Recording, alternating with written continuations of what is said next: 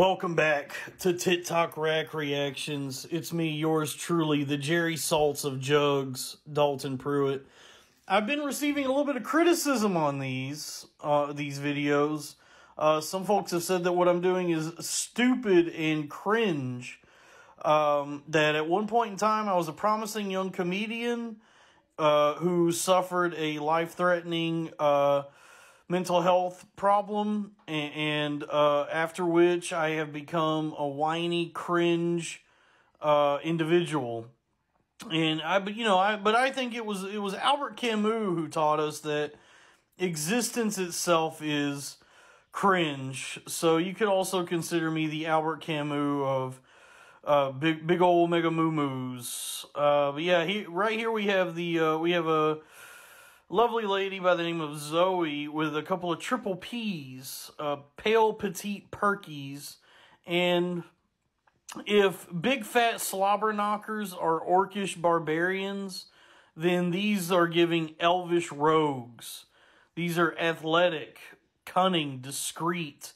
They're light, easy on the back, and they allow for a greater allotment for inventory. And they can be wrapped quite nicely in the finest stealth garb, perfect for sneaking in and out of the opposition's many hideouts and fortresses to do thievery and assassinations. Them things don't clap; they slice through the night air.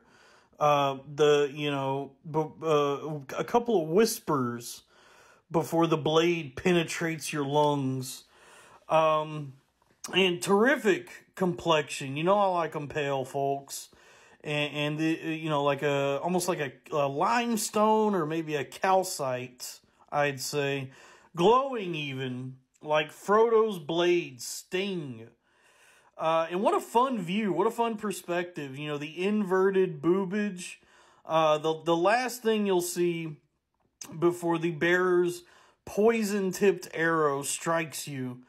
A good death, as long as it means I get a gander at them little handfuls one last time.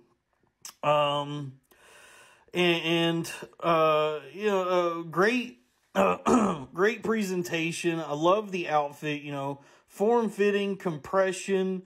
What do I always say, folks? We're going to repeat this: meat and mystique. And when it comes to the elves, it's a lot of mystique with a couple of Galadriels like this.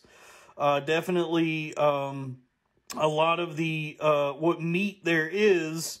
These things are lean. There's not a lot of meat. There's 2-inch thick porterhouses, and these are little filet mignons. Wrap them in bacon. You know what I mean?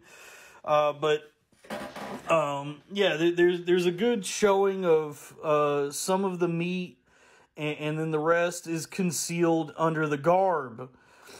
No noticeable veins from what I can tell, but that's an age thing. This is a younger one, maybe 100, 150 years old, considering, the lifespan of elves. But these, the veins will come in probably in a few hundred years, and unfortunately I will not be around to see that, for I am of man, and such is life. But when they do come in, it will be, a great scrawl of wisdom and character on a couple of